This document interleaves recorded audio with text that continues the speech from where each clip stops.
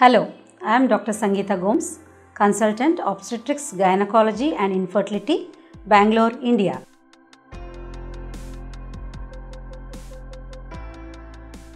Changes in blood pressure after delivery can be either high blood pressure or low blood pressure.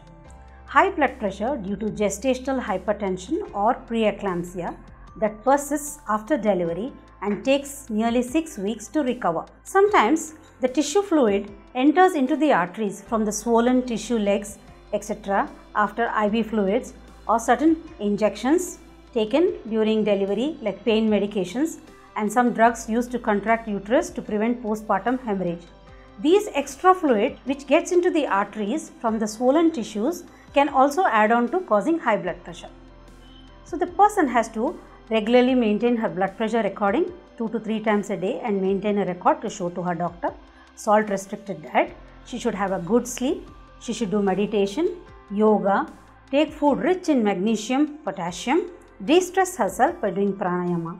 But should reach the emergency ward of the hospital if she is experiencing sudden high rise of blood pressure with headache, blurring of vision, nausea, vomiting, epigastric pain.